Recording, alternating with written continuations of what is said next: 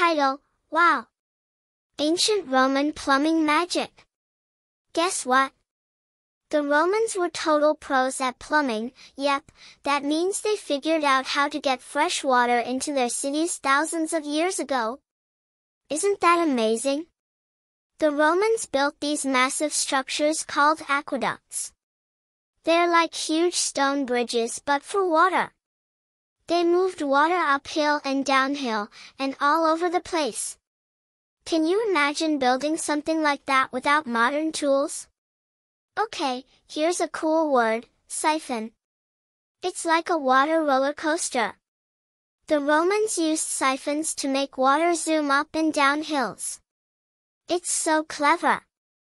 Who knew water could think it was on a roller coaster? And did you know the Romans even had apartments with running water? They had a thing called insulae where water just flowed into homes.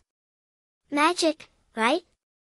So next time you turn on a tap, remember it all started with ancient Rome. Thanks for watching, and don't forget to smash that like button and subscribe to see more cool stuff. Bye!